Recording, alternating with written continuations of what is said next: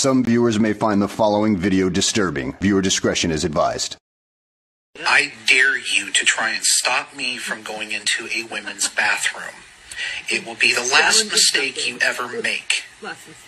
I dare you to try and stop a transgender woman in my presence from using the bathroom. It will be the last mistake you ever make.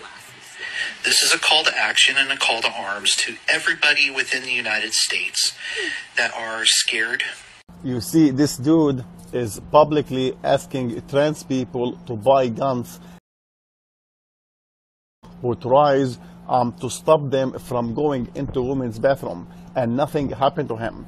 If me or you were threatening any group of people online, the FBI would be here before tomorrow morning and I would be arrested.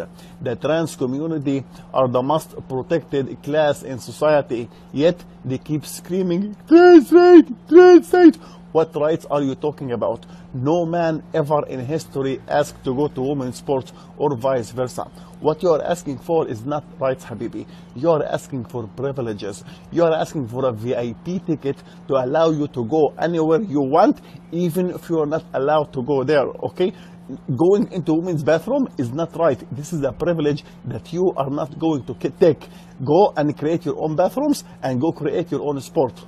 Peace. It's okay to have different moms. It's okay to have different dads. You might have a mommy and daddy over here, a two daddies over here. I just have a question. Sure. Is it okay to offend God?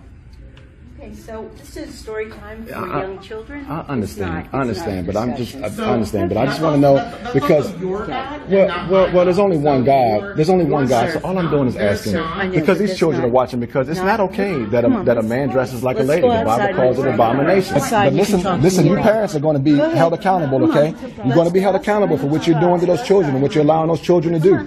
Okay, the Bible says a man that dressed like a woman is an abomination. Okay, it's not okay to have a household with two women as two mothers. I'm sorry, it's a mother and a father. I'm sorry. This is sin against God. You guys are all guilty before God. You're going to stand before God. Repent. Turn to Jesus.